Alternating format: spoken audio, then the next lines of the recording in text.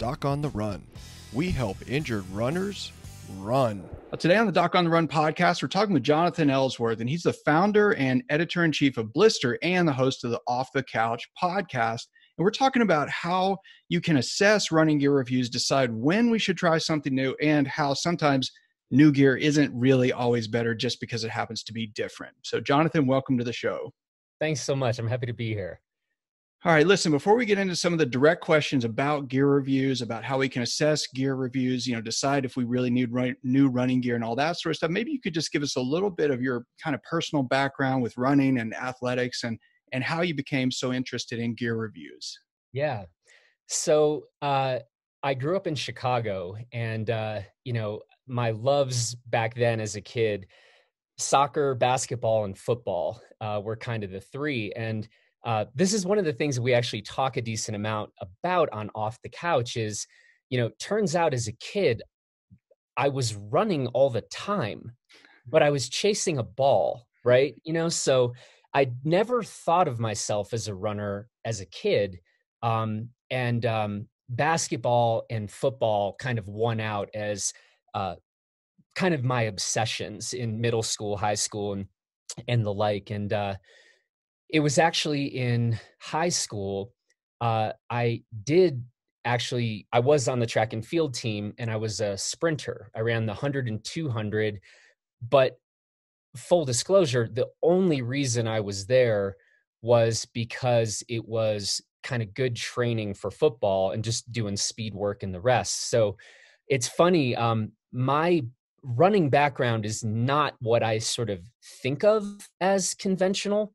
Again, I mean, I was playing sports, I think like 8 to 10 hours a day, certainly in the summer, but that running was always on a basketball court or a soccer field or on a football field. I wasn't, I didn't run cross country, and I wasn't running long distances. So that's a bit of kind of my background. I ended up going to college for football, and, again, full disclosure, I kind of was that person who would be like, oh God, running is dumb, right? Why would you run?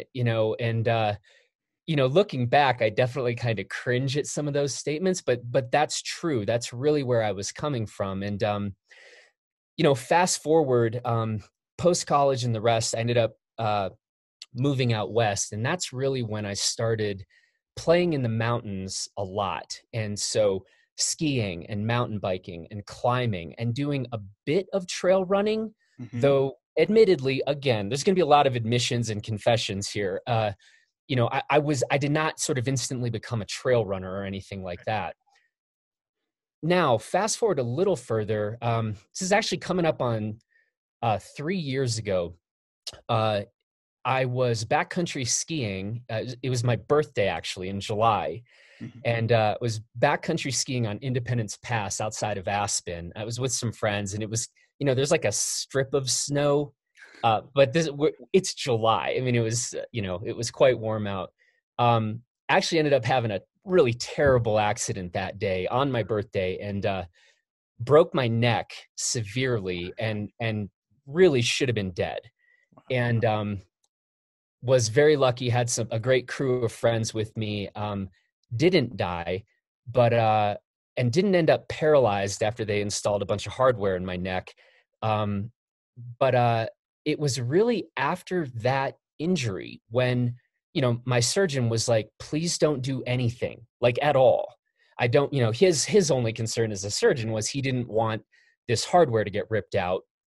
And so the only thing I could do was walk in a cervical collar. And then eventually that got ramped up to extremely light jogging. And then eventually that kind of transformed, like this single kind of athletic thing I could do was run. And that was truly the first time in my life when running didn't become like the punishment thing that you had to do at the end of a football practice or something. Running became freeing. And that is really the moment for me. And so, yeah, this was only, it wasn't even 3 years ago. That was really the moment when running kind of opened up this world, and it became a lifeline for me, right? Yeah. And I'm in some very, actually in a number of ways, I'm sort of grateful for that accident, because it did open up a whole new world and kind of perspective and an appreciation. And that's kind of my, I guess, long-ish backstory with running. Oh, it's interesting. And, you know, you bring up a good point, right? Like in high school, a lot of football players are also successful track athletes. That's not Mhm. really that complicated. If you're running back, makes sense that you could run fast on a track. I mean, you Yeah. have to run faster than everyone on the field if you want to be successful in football. And so there is a lot of crossover that way. But of course, we do hear like over and over on podcasts, you know, really incredibly successful runners who really did, you know, run cross country in high school and college and so on, and then just continue to evolve from there. But that's not every runner's story. I talk to people Yeah. all the time that didn't begin running until they were 40. Yes. You know, when I was into climbing really big, people used to ask me all the time, you know, do you like hiking? And I was like, only if it's to the base of a climb. To the crag. You know, but it wasn't, I didn't go on hikes just for the sake of hikes. It was always to hike to get to something. And some of those hikes were really long, you know, but then you can transition into lots of other things, from, you know, hiking to trail running, and cross country to trail running, from track to trail running, all, you know, and from basketball to trail running. And, you know, even in high school, I remember in tennis, soccer, wrestling, all of them, we were required to run. And I remember most of us, like particularly in wrestling, everybody was like, what in the world does running have to do with wrestling? You know, but it is a great way to build aerobic fitness, obviously. And that can translate into many different things, where either, you know, climbing fitness or mountain biking or skiing or any of that stuff, all these backcountry pursuits, obviously running can supplement all of those things quite successfully. Yeah. You know, so you never know, but it doesn't really matter how we all get to running. It's like, if you enjoy running, that's great. Yeah. So, you know, right now things are chaos, right? Like you're in Colorado. It's I think it just, like, you got dumped on just recently, Yeah. right? Yeah. And so, yeah, so Crested Butte's a great place. And there are a lot of really, you know, interesting people live or train there, right? And Let me just hold you there. This community, there are so many badasses here. It is mhm, unbelievable. right. From trail runners to mountain bikers to skiers and the rest. It is astonishing. And every day I meet somebody new, and it's just another remarkable person. So it's both wonderful and very humbling, I'll I'd say. bet.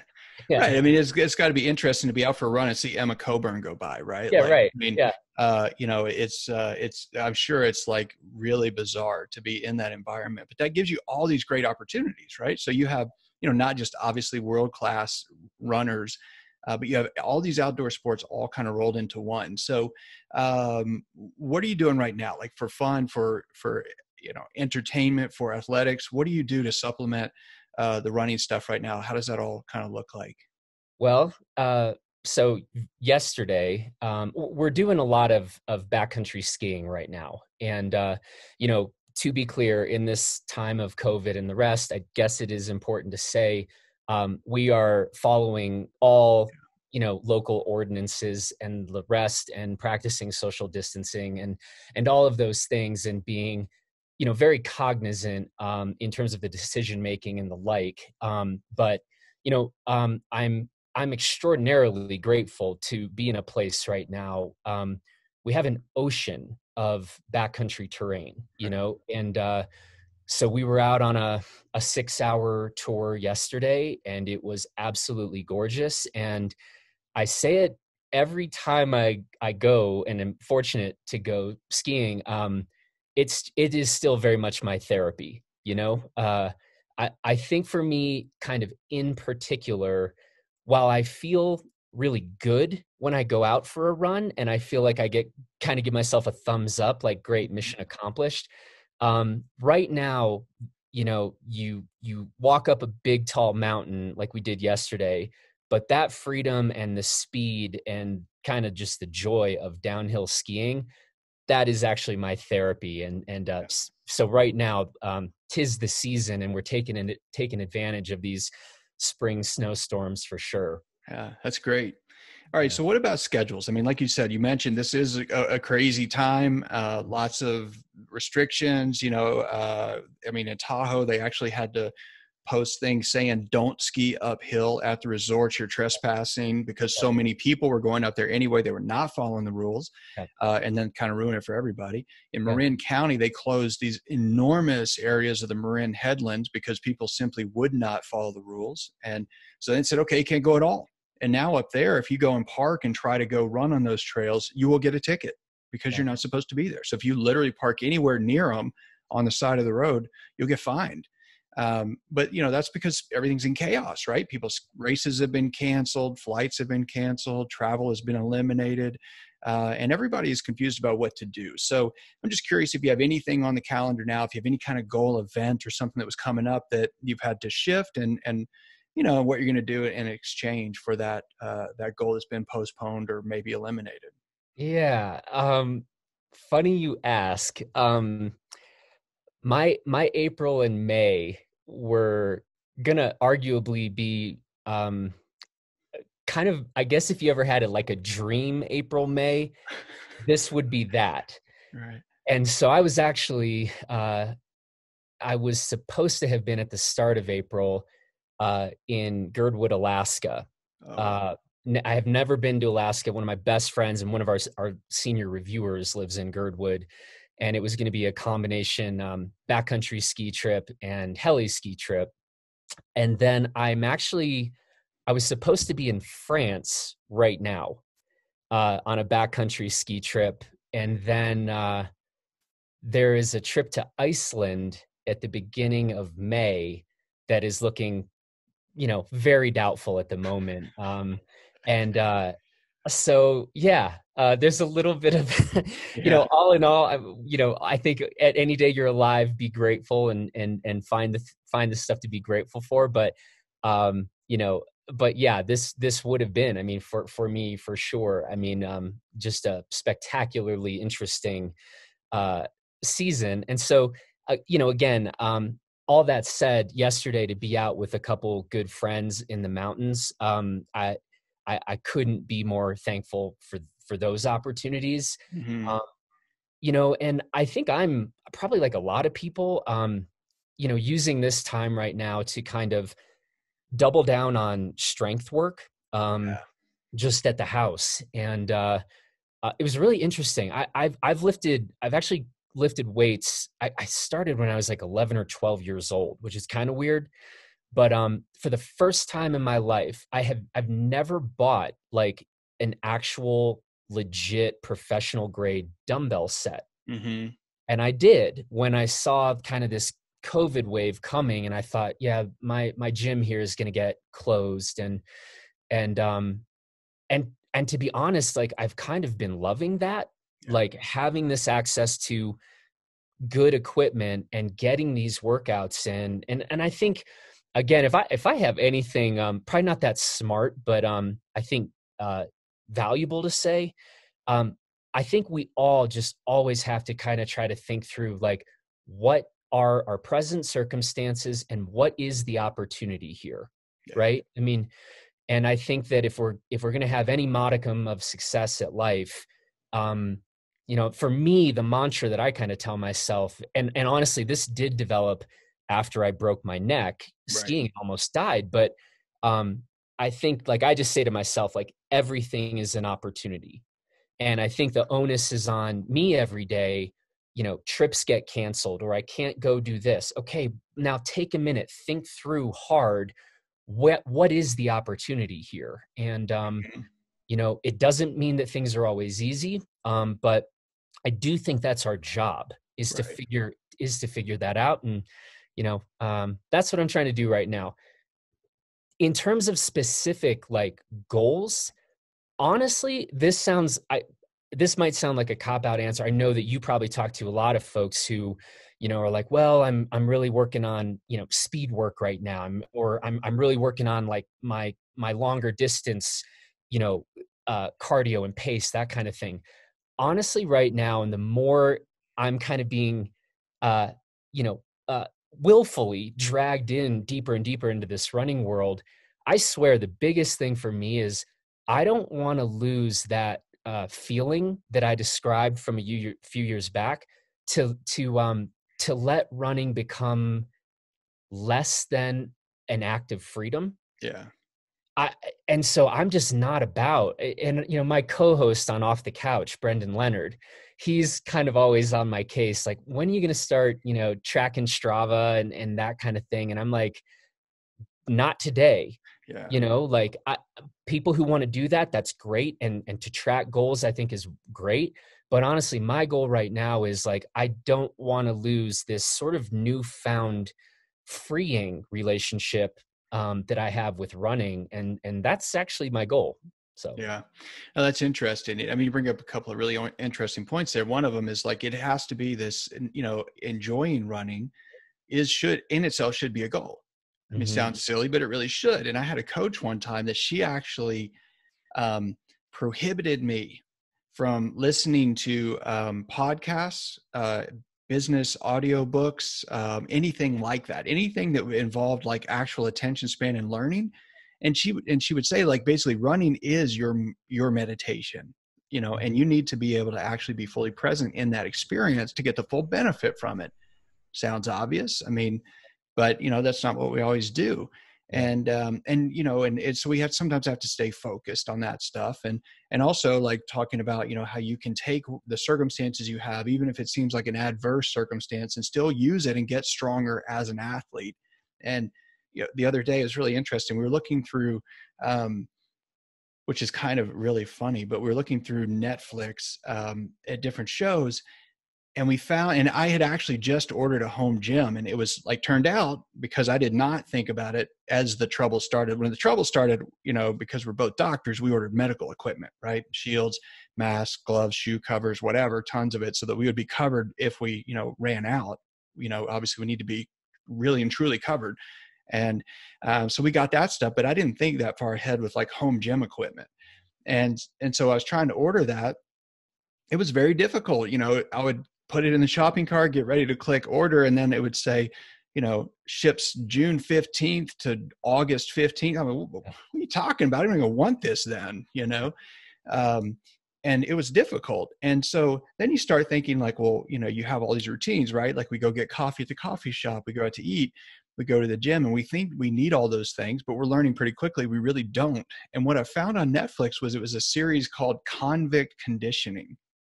And it's kind of funny because they pose it as, they say, that it's almost this lost art of people who have, are prisoners who have learned how to stay incredibly fit using only body weight exercises.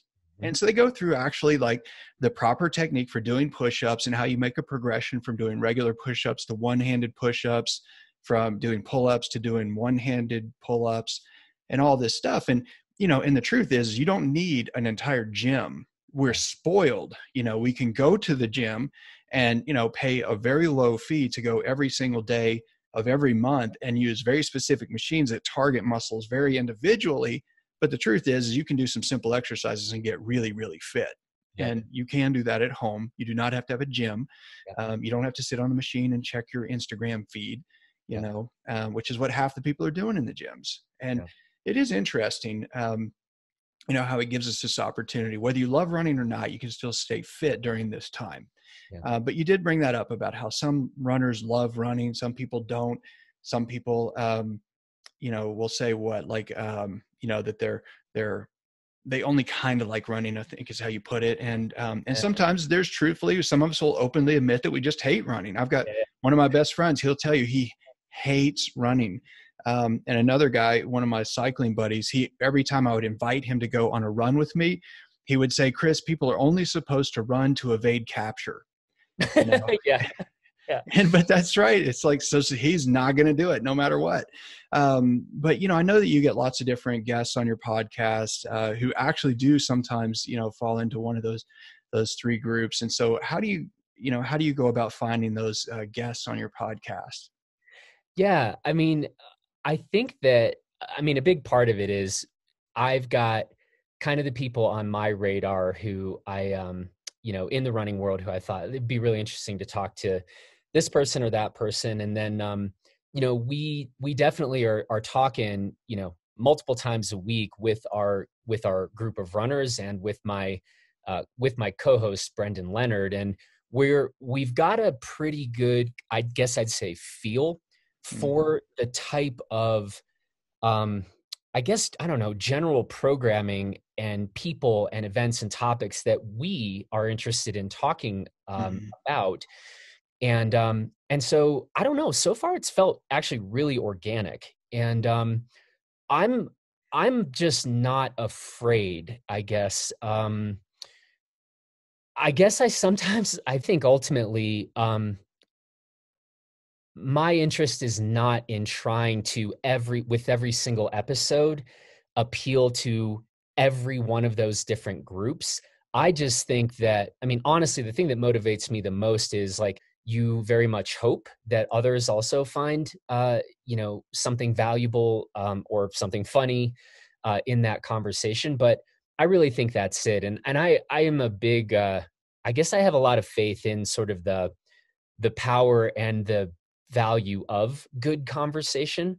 And I mean, I just feel like at the end of the day, if you've got a couple interesting and engaging people having a back and forth, there is going to be value to emerge in that conversation. And so, some days or some episodes, I'll say, of Off the Couch, it will be, we will get into a little bit of the weeds of like, race strategy or, tactical stuff. I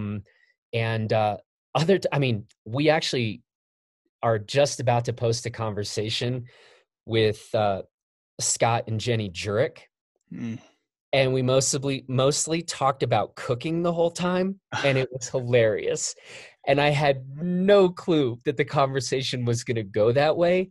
And there's going to definitely be some people that are like, wait, you had Scott and Jenny Jurek and you talked about cooking for like at least half the episode. And it's like, yes, we did. And it was great. And I don't know.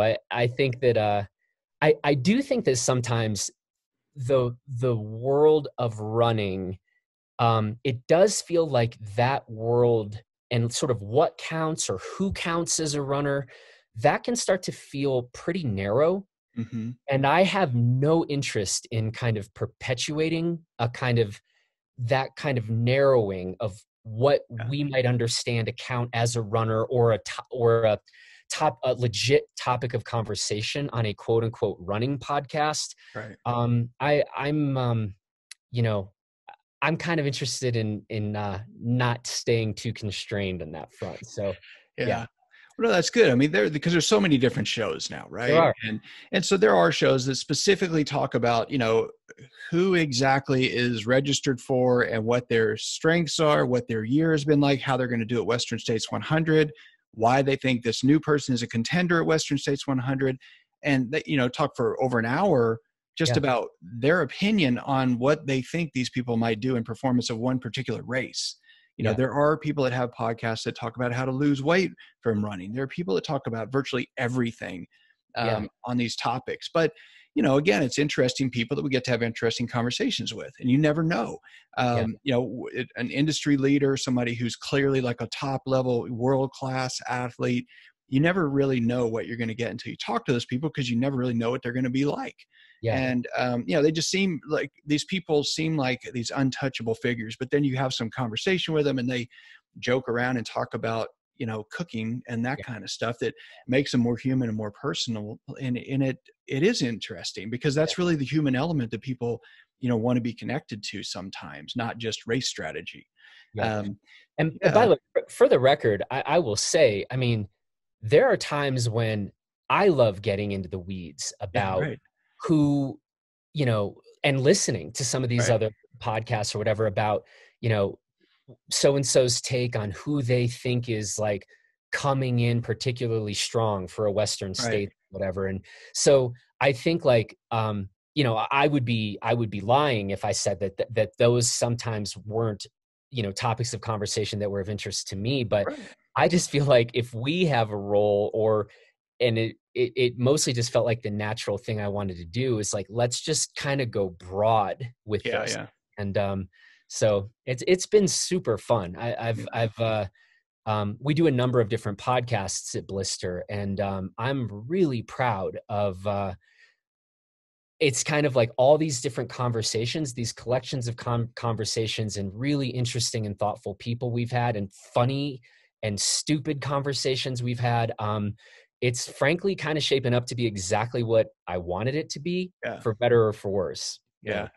Well, that's great. But, again, we don't really know what we're going to get out of these episodes when you get some guest on the show. And a lot of times we get guests because they seem famous or we're interested in them as a person and just want to ask them particular questions, but you never really know what's going to come out of that. And sometimes, in that discussion with somebody that you have on the show, you get something really personal out of it. And so if you think about somebody that you've had on the show, regardless of who it is, what can you think of as a really interesting exchange where you actually drew something from it because it struck some kind of personal chord with you? Yeah.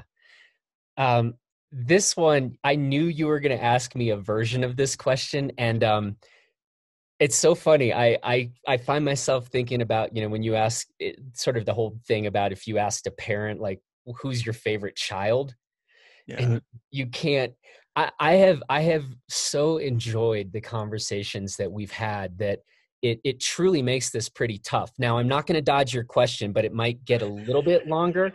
I First answer, we've had somebody on twice now, Sanjay Rawal, and he was on episode 2, and then I think maybe episode 37.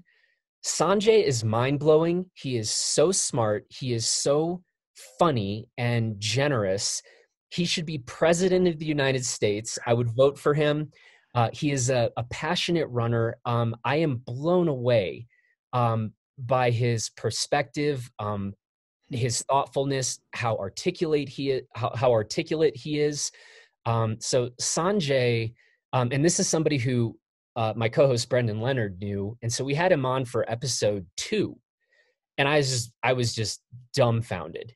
And I'm happy to say Sanjay's become a friend of mine since, and he's incredible. And I can't imagine anyone listening to Sanjay talk and not just being like, I need more of this guy in my life type of thing. A couple more, I'll go quick. And this was a really fun question for you to ask because I got to go back over sort of our catalog. But, we talked to Claire Gallagher shortly after she won Western States. And, Claire had just been out in the Alaskan National Wildlife Preserve, and listening to her really sincere and committed principles on what is happening, what we're doing in the world, her kind of environmental concerns, agreeing to this trip to Anwar. And when like nobody would have told any, serious competitive runner, this is a smart thing to do right before Western State. That was a remarkable conversation. And I think Claire's great. One of my favorite conversations that we've had, I talked to Zach Bitter right after Zach set the world record for running the fastest 100-mile time.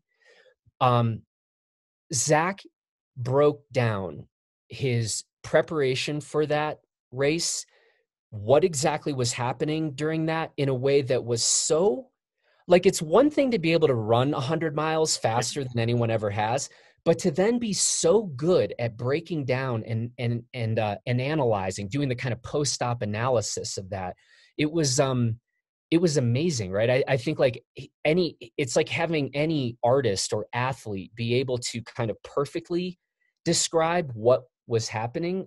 I always find that kind of thing really, really intriguing. All right, I'll just go one more. I'd written down a couple others, but we had a guy named Eric Walker on, and Eric lives in Minnesota, and he is, and I mean this in the best possible sense of the term, he's a very normal guy. And but he did something pretty not normal, which is Eric ran 5 kilometers for over 365 days in a row. Mm-hmm. And he just decided he was going to do that, one day. And he started doing it, and he, has a blog, and he kind of started documenting it a bit. And this is just one of those things, like, I think in a wonderful lesson, kind of inspiration, that we don't have to be anybody or possess any kind of superpower, but just decide, I'll run 5 kilometers every single day without fail. Mm-hmm. And talking with Eric was fantastic. And so that's just, it gives people perhaps a range of kind of some of the conversations we've had. And yeah, I'm grateful for all of them. Yeah. Well, I mean, there's so many, interesting people. And also, truthfully, it's like all these things that we find incredible are because they're unusual, right? And even if somebody says they're not even worried about the pace, they're not even really worried about the distance that much, it's just going to be more than 5K, but they're going to do it every single day without fail for a year, is really hard to achieve. Because the truth is that, we're not stuck to consistency anymore. We have pretty cush lives in the world that we live in now. We can kind of do or not do anything that we want for the most part and still survive. And consistency is rare today. And I know there's a guy on another show who he posted a thing, and it's this challenge, and it's not really that hard, except you have to do every one of these things for 75 days in a row. Mhm. And when he started, he basically just says, look, every one of you people listening right now, I'll bet you right now, I bet $1 million that 90% of you will not even come close to finishing this. And I'm not even telling you what you have to do. Yep.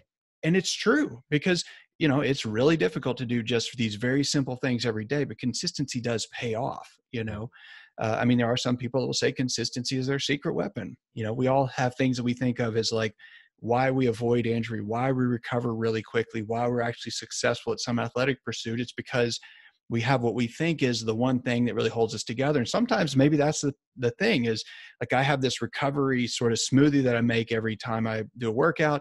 If I go to the track, I take it with me. I literally like have it on the side of the track. And when I finish, I drink it while I'm doing my cool down. When I would do a race, I would actually make it, at 3:00 in the morning, pack it on ice and have it there for when I would actually finish the race. And whether or not that actually really matters that much, I don't know, but I know I've done it consistently. But some people think it's naps when they're tired. Some people think it's acupuncture, massage, whatever. I'm just curious though. I know you basically obviously had to overcome and recover from a Yeah. truly dangerous, debilitating injury. And you did.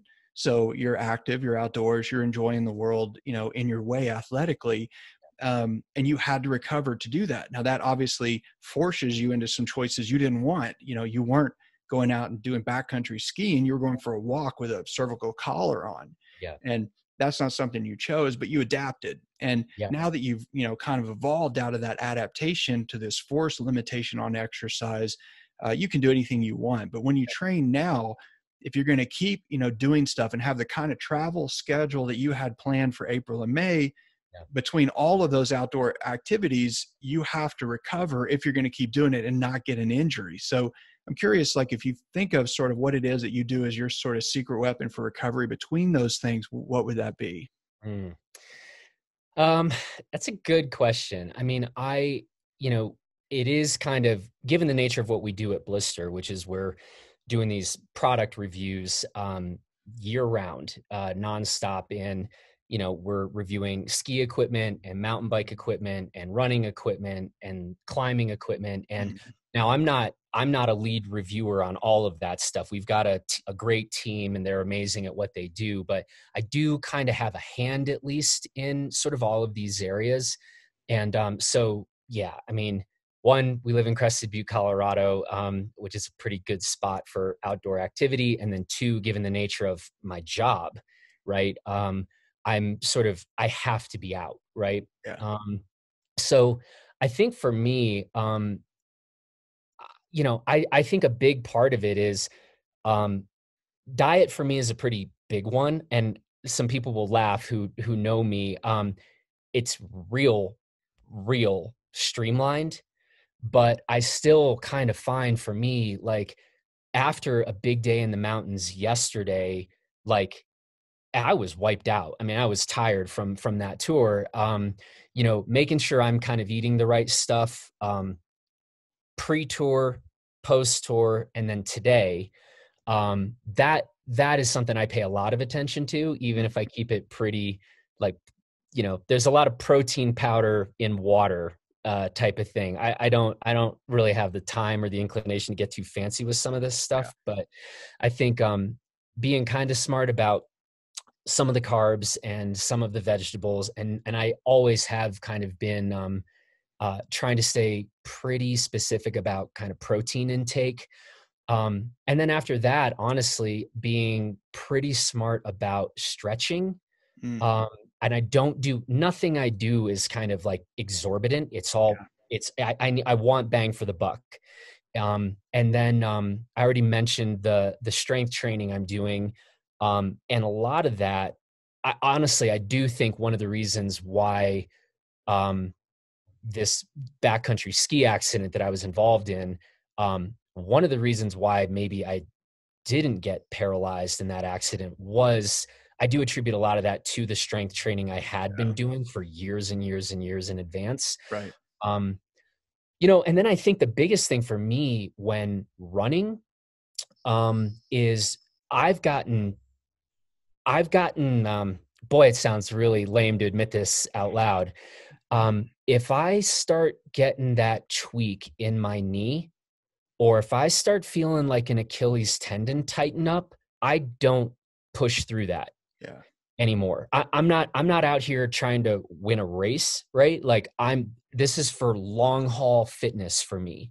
Right. And so those things I have just increasingly come to respect. Like you start getting that twang, that tweak, get to a walk. And almost always, I can like sort of, go to a walk, and maybe the 5K or 10K run that I'm supposed to be on, turns out I just walked, 15 minutes of a section, and will sometimes be like, okay, that actually seems to have subsided. And let's try to slowly, conservatively ramp back in and see if we can finish out this run. But if it's not, I don't push through stuff when it comes specifically to running, if it's dealing with my knee or frankly an Achilles. Those are no push through things for me. Yeah, no, that's good advice. I mean, for sure. And I think that, there's only a couple of ways that you're going to learn about running injuries is that you ignore those things, and then you get to suffer with one, or you listen to other people that have been through it. And, the longer you run, the easier it is to start to identify these little things that you notice as a tight Achilles, issue kind of beginning to crop in that just does not seem normal. It is not right. It's different than the generalized soreness you get after a hard session. It is different. And if you want to be an endurance athlete, you have to be able to endure. And that means being able to exercise regularly too. So if you try to fight through one of those things and then you get injured, you're completely screwed. That's the bottom line, because nobody becomes a successful athlete by having a massive buildup for months and then taking weeks off for an injury. It doesn't really serve you well. No.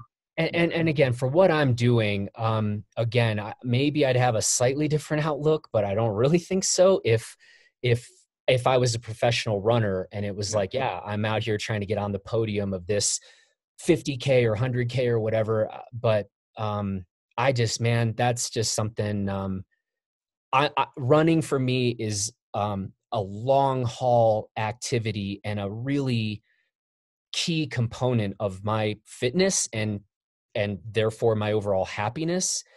And so, I'm trying to be good for the long haul. And I've just come to learn for me, like, if I'm running and something's coming up like that, I respect that. And again, I guess I've been lucky to some extent.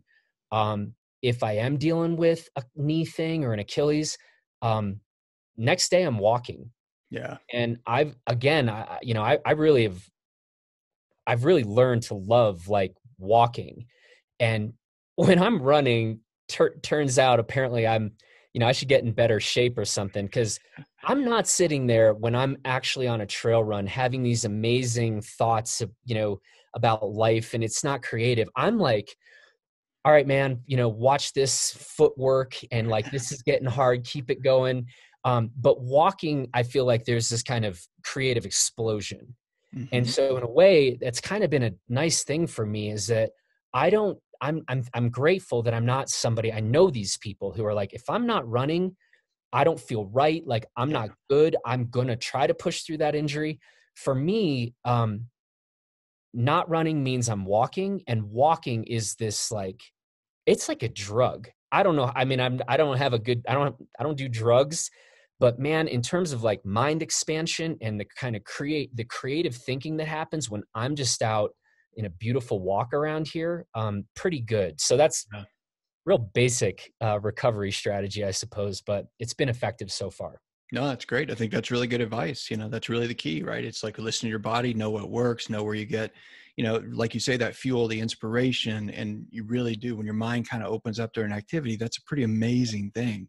But it's certainly important to be able to recognize it and recognize when you're overdoing it too. Yeah. I want to kind of shift to some of the review stuff, because obviously that is your area.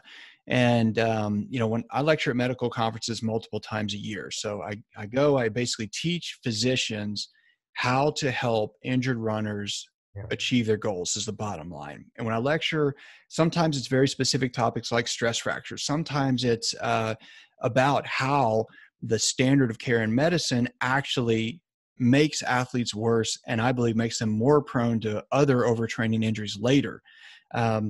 But there's this really important thing that we're all required to do when we lecture at medical conferences, because this is where physicians go to get their continuing medical education credits that they're required to get in order to maintain board certification status and in order to maintain a state license to practice medicine. They have to go get that training. So obviously when they do that, we have a responsibility to be ethical and present information that's actually useful but not biased. And so we have a disclosure slide that we're given. We're like, this is the disclosure side. The rest of your talk can be whatever you want, but you have to use this exact format for the disclosure side that reveals any potential conflict of interest that you have that could skew the opinion stated in your talk. And then we also separately have to sign a form that meets continuing medical education credentialing requirements, as well as the FDA, to make sure that we're not providing, recommendations for drugs or medical devices off label that, might sound like a good idea, but there's no evidence for it. So we're very limited in how we can actually present that information to physicians at medical conferences. Now, obviously, if a doctor is being sponsored by a drug company and then spends all their time on stage talking about how wonderful the drug is, there's probably a conflict of interest and it would seem obvious, but we have to actually openly state it. Yeah. The issue, though, is that it's not that way offline. Like I can do a podcast episode on a medical device that I believe in. I always talk about it. Like I invented a surgical instrument. So I'm not going to get on. I've never gotten on a podcast and said, oh, my surgical instrument's the best. You should buy it and tell your doctor to buy it. I don't do that. But I could in theory do that. And I could in theory start talking about bone stimulators or any other thing, anti-inflammatories, any specific drug. I could talk about it all I want on my podcast and I could get away with it. And this happens in reviews too. So the problem, though, of course, is that if I'm talking about a drug or a medical device that I don't own stock in the company, they don't sponsor me, they didn't send it to me for free, it's completely believable of what my review is. If I write a review on running shoes and I say, I bought these running shoes, this is what I run in, this is why I believe in them, this is why they work for me, it's probably a valid review and it's helpful. But when runners read reviews and the company has sponsored their podcast and the listener doesn't know it, when they've sent, a year's supply of nutritional supplement to the podcast reviewer and they, or host or the gear reviewer, whoever it is, and the person reading the review doesn't know that, they don't really understand that they're getting biased information. And as I understand it, in the, I guess, exercise community, outdoor gear review community, however you want to phrase it, that stuff is pretty rampant, that it does happen a lot. And it seems like obviously you can go on Instagram and you see some picture of somebody that has 1 million followers and, and there she is like stretching on a, in a beautiful scenery in the background. There's like this can of, nutritional supplement in the foreground. Like, oh, really? You brought that outside to stretch? I mean, it's just, there's such a huge amount of conflict in all of these reviews that we rely on to make decisions. And I'm curious about like, is that, how that applies to Blister, and how Blister really does differ from some of these other gear review sites that we rely on for our information when we're making gear purchases. Yeah. So couple ways to answer the question. One, a massive point of differentiation, I think, between Blister and a lot of review publications in the ski world, in the mountain bike world, in the running world, is we don't accept any advertising money from any of the gear manufacturers we review.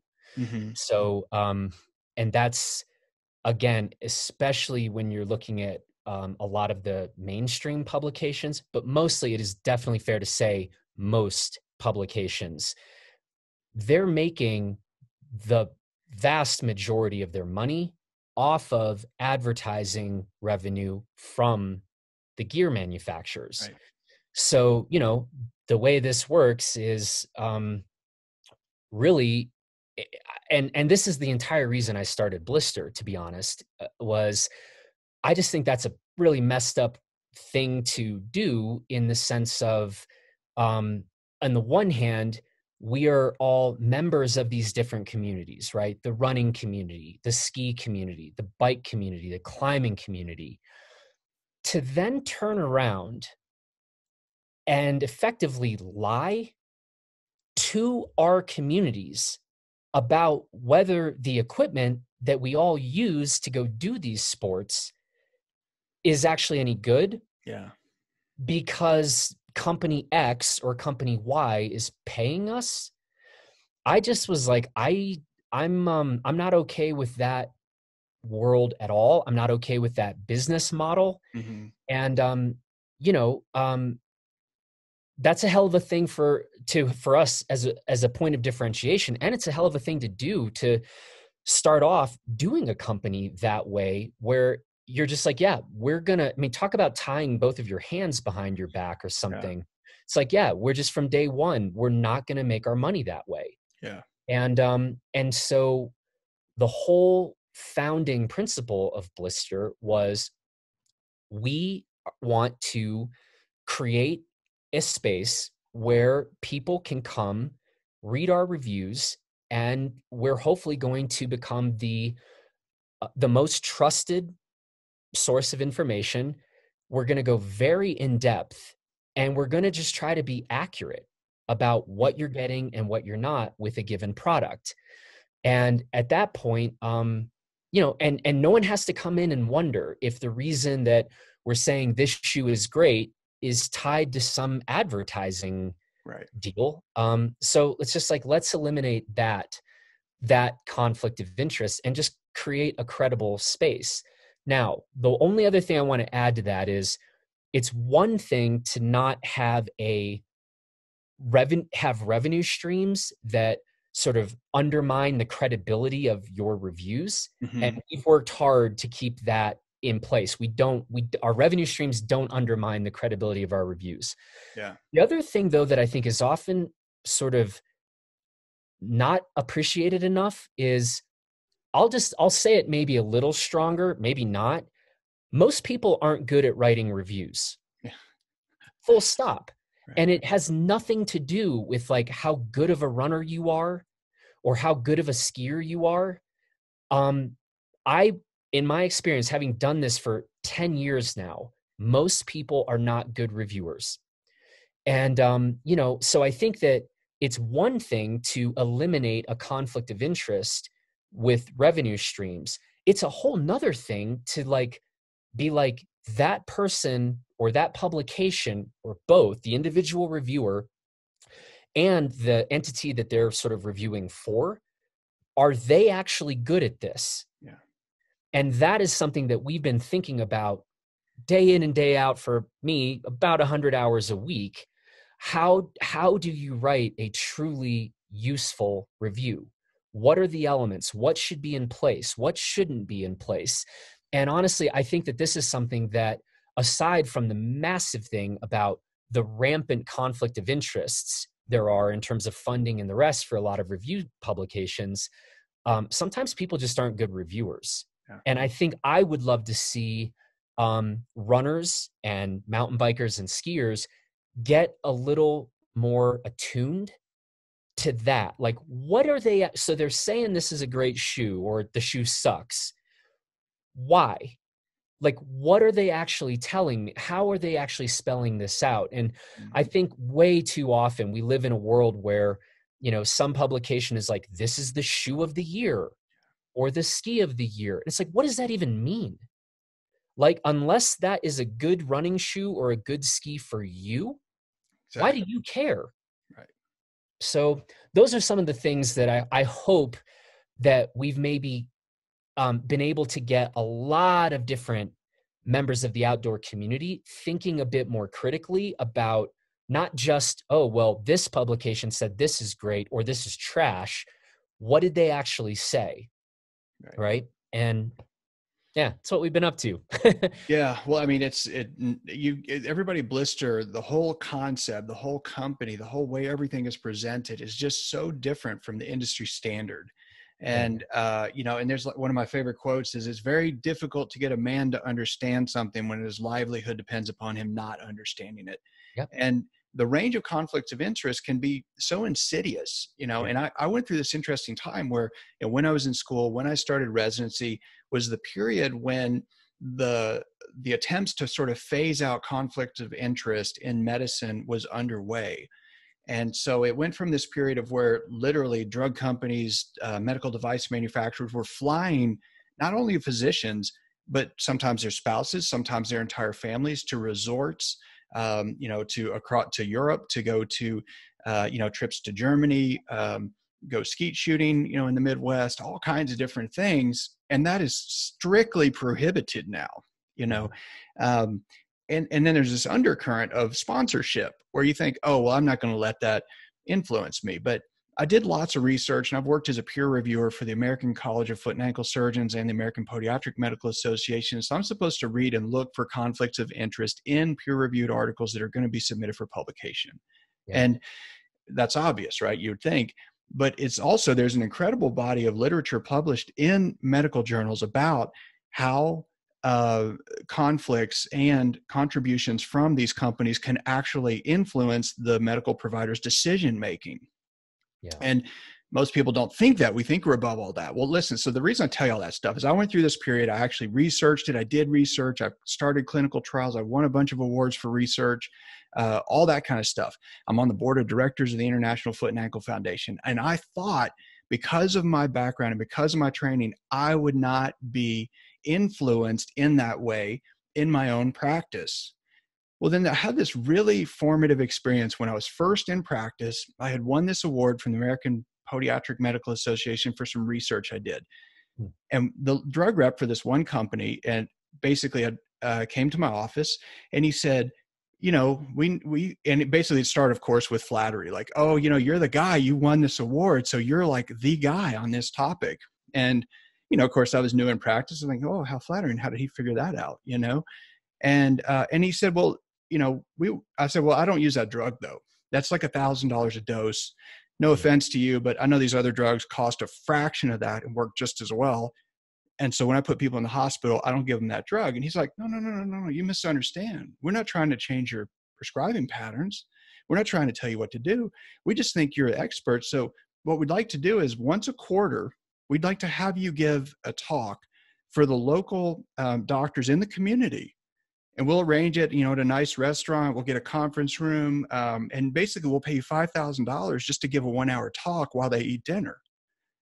And I was like, well, that sounds very flattering, but I actually, because of all the research I've read, I think that would influence my prescribing behavior. And he said, but why? You seem like a smart guy. That shouldn't affect you. And I was thinking, okay, well, in theory it shouldn't, but I'm not going to do the talks. So I refused the money. I didn't do the talks. Now, I'm not making this up. Like a week later, there was a guy that came in. I had to admit him to the hospital, and he was actually a candidate for that drug. And it was like almost an outer body of experience where I was on the phone calling in his orders, all verbal orders, because he was going to be admitted to the hospital. And I actually said, hey, do you have this on formulary?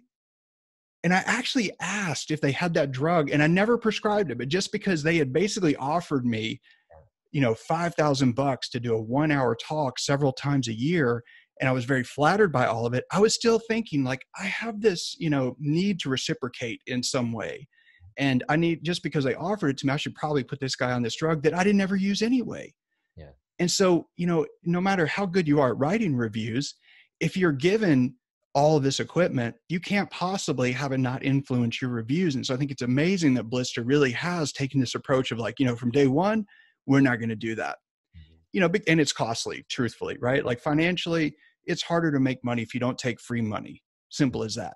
Yeah. But there's nothing free. So there's a cost to it. And when your reviewer is getting something of value in exchange for contributing that review, it will influence the review, but you guys don't allow that to happen. So aside from all that conflict and everything, obviously you guys know how to write reviews, and then we read those reviews, and obviously we see new gear come out, and regardless of what it is, whether it's a new shoe, a new GPS watch, new skis, whatever, we always think that new is better. But I'm hoping that you can talk a little bit about that idea, just this concept of newer not always being better, and some example of that specifically in running gear. Yeah. Well, the biggest thing I think there is this, I think a lot of us are susceptible to the shiny new object type of thing. And that's kind of understandable, I suppose. And, anytime there's a new product release, companies are sure talking about why this new thing is so much better than the thing a year ago that they were telling you was amazing. Right. And I think that again, a critical thing that I hope that we're doing a decent job of at Blister is just reminding people that the real question is, there are a few products where it's just like, is it good or is it bad?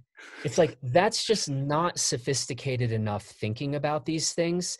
And, the big thing, like if you and I were talking about, let's say you contacted me and you're like, hey, this company's coming out with this running shoe. What do you guys think? Well, if I wrote you back and was just like, it's great, and you're like, okay, cool, I'll get it, I would frankly be like, you're not that smart. I mean, like, right. Just because I said it's good. And so what we try to do in our reviews, and certainly we have a Blister membership where people from all around the world kind of email us and want to have these kind of direct personal gear recommendations from us.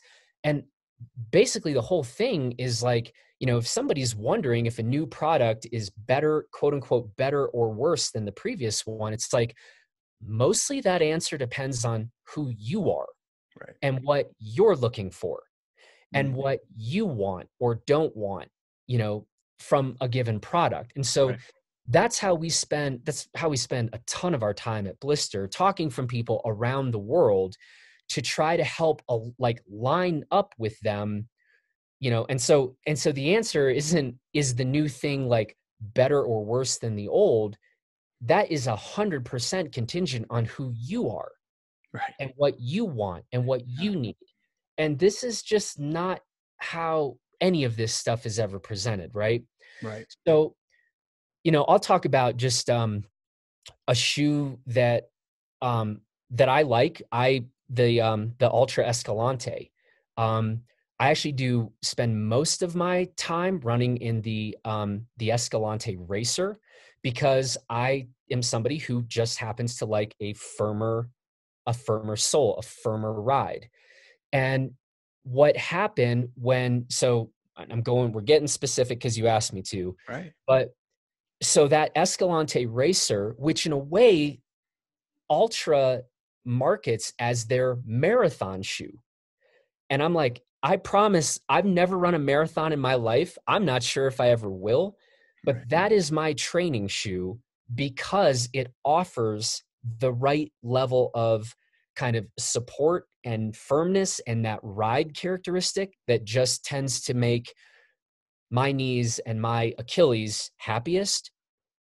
But then Ultra sells, they make just their kind of regular Escalante. And that is a cushier ride. quite a bit more so than the Ultra Escalante Racer. And they came out with an Escalante and then, did an update on it. And there is a difference now in terms of how soft or squishy that ride feels. And I can absolutely imagine that some people are going to they're going to gravitate toward and feel more comfortable in that squishier ride. Others are going to feel more comfortable in that firmer ride.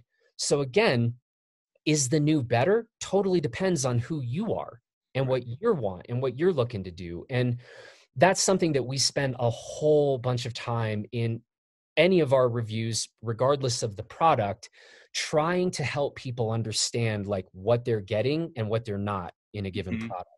Right. Now that's really interesting. And it is true. It's like everybody, people want like what they think of as personal information and input just because they asked a question. Yeah. And they want this sort of, it's like this weird thing where we want very specific advice, but in a very quick way because of this sort of like, instant gratification of being able to find any piece of information you want instantly on the internet. And I got an email from someone recently who sent a very brief description and said, last sentence was, I think, based on the information I've provided to you, can you tell me which of these conditions I most likely have? Well, the short answer is, yeah, I could make a guess, but that'd be a really irresponsible thing to do because I would never in a million years like go see somebody face to face or get on a webcam call with them and hear that information, not ask them questions to clarify, make sure that I knew what was right for them. Yeah. And it's true with reviews. You're trying to find out what is certainly right for you, not maybe right for you. Yeah. Nobody with a broken neck would want to know, hey, should I just do this one thing? Yeah. Like, hey man, you need to make sure your neck heals and that you actually don't become paralyzed. So we need to make sure we do exactly the right thing, not sort of the right thing. And if you're going to train for Western States 100, you probably want shoes that are definitely the right ones for you, not maybe the right ones for you. So when people go and start reading reviews, like how can you, as somebody who's like assessing reviews and trying to critically review that review that's being presented to you for the information, like us as sort of novice reviewers of reviews, trying to make an assessment of whether or not this information is accurate, what are some sort of base things that you can recommend to people as they're reading these different reviews from different sources as being either valuable or total garbage or somewhere in between? Yeah. Okay. I'm glad you asked. First of all, one thing I personally just loathe in product reviews, and I guess we'll go more specific. You want to keep it to running reviews in particular here? Well, it doesn't matter. I'm just interested because I don't know any runners that only run. Yeah. I climb, ski, I like to be outside. And so, I've done lots of things. I'm going to keep this specific to running reviews, but everything I'm going to say translates to all these other areas. I hate flowery language in reviews when it's kind of clear that the author of the review is like a failed poet or something. It's like, I'm sorry that you were bad at creative writing or no one like purchased your novel. So to me, though, it just seems like when people are coming to read a product review to figure out if they ought to spend a bunch of money on this running shoe or that running shoe, if and when I get the sense that what this reviewer is mostly trying to do is just some exercise in creative writing, you're going to lose my attention pretty quickly because I don't actually think that you're somebody that I want to be going to as a source of consumer product information. Right. Another thing is, man, look at the rampant use of cliches in running shoe reviews. Yeah. And one of the things I always tell our crew at Blister is cliches are obstacles to thinking. And so here's a classic example. Go read 10 running shoe reviews. We can make a drinking game out of this. Take a shot every time you read the word responsive. Yeah, right. What the hell does the word responsive mean? Exactly. Right? And I think that when you start to look at certain terms that just get used again and again and again, I think there is a very real thing about stopping ourselves and being like, what does that actually mean? And are they giving us a sense in the review? And often in these running shoe reviews, we find that the reviews are saying like literally contradictory information. Like, it's super soft and cushiony, yet responsive. Yeah. It's like, nope, you get to pick one there. Right. Right. And so for the most part, what we try to do is I just tell our people, like, you don't get to use the word responsive. Yeah, no, that's a good rule. Think your way around the lazy default cliched terms that are just everywhere in these running shoe reviews. And if you can't articulate what you're trying to say without defaulting back to these kind of empty terms, then you need to think harder about what you haven't gotten there. You haven't gotten there as a reviewer, as a writer, as somebody who's trying to provide consumer product information. So those are all things we do. Another key thing is that you will often find in running shoe reviews, there is no other mention of another product, right? Because we're trying to keep all the advertisers happy.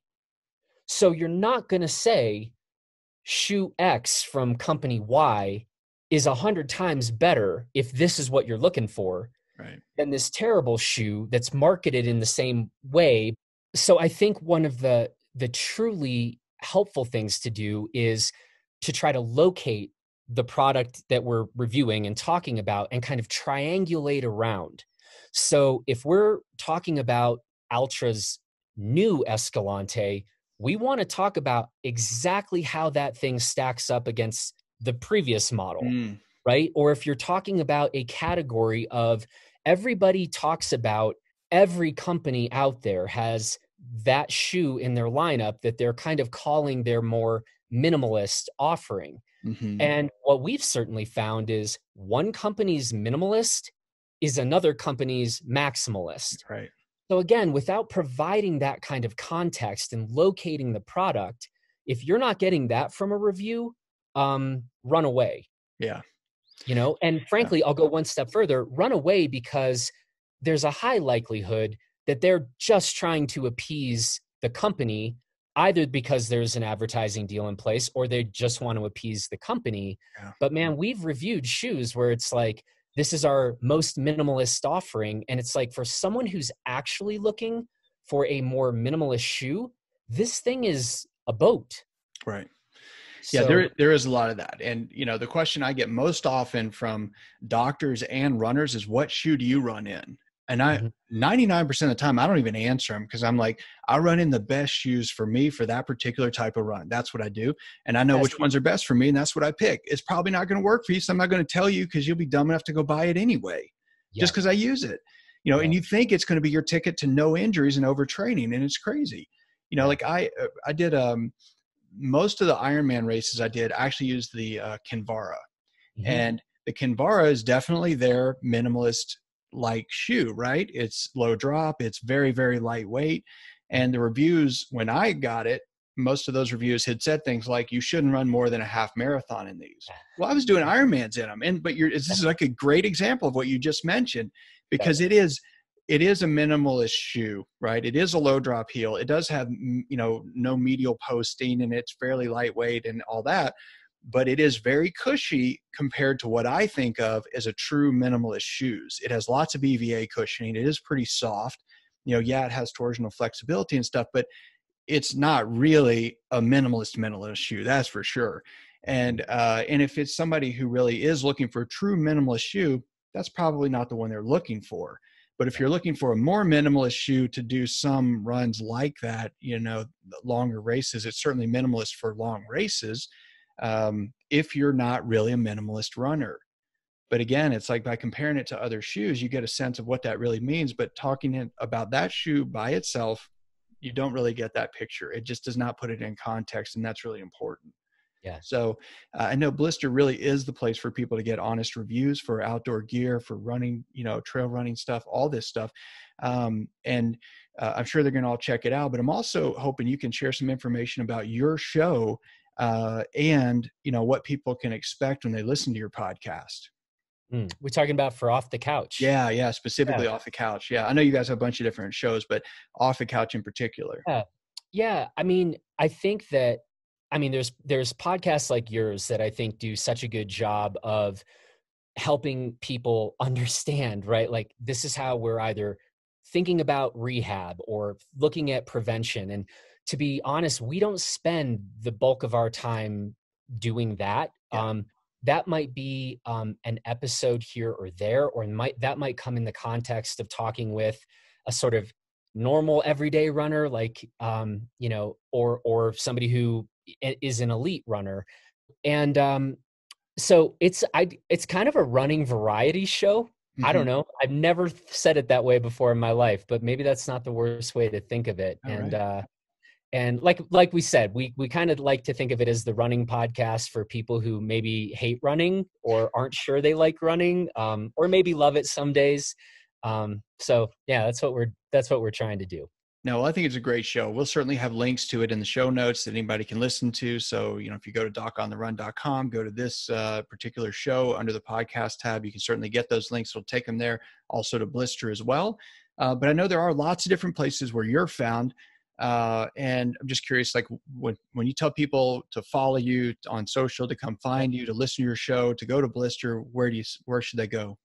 Yeah. So the website itself is blisterreview.com. Instagram handle, the same, Blister Review, at Blister Review. Facebook, I think, is just Blister. You'll find us. But yeah, those are some of the best spots. Yeah. I think you go to any of those, you'll get us. Excellent. Well, we'll make sure we have all those links in the show notes. So listen, Jonathan, I'm really grateful you could take time out of your schedule. I know you're probably itching to be outside right now, but instead you're here sharing all your expertise with us. And I really appreciate it. I know that you provide a lot of valuable insight into how we can actually look at reviews, find reviews that are actually useful instead of ones that are, I guess, entertaining in the romance novel sense of the review, right. But, we need to be able to make decisions. Yeah. I mean, that's just it. It is interesting because it is so tempting. Like I recently interviewed someone else for the show, and I went to her website, and, she's sponsored by obviously one of the GPS watch companies. And it's so fascinating to me because I understand this stuff. And I literally was making sure that the links were correct. And I clicked on it and I was like, oh, I could use a new GPS watch. Like, I mean, it's just, we are inherently susceptible to those things. And we go looking for reviews. We have to have reviews we can rely on. And, so I'm glad that you've come on the show. You've been able to talk about Blister and, of course, all the work you're doing to make sure that we have reliable reviews that we can draw on to make our purchases in a way that isn't really relying on biased information. So listen, thanks again. I'm really grateful that you could do this and you came on the show today. Well, thanks very much. This has been fun. Good to talk. All right. You as well. So have a great day. Thank you. You too. Doc on the Run. We help injured runners run.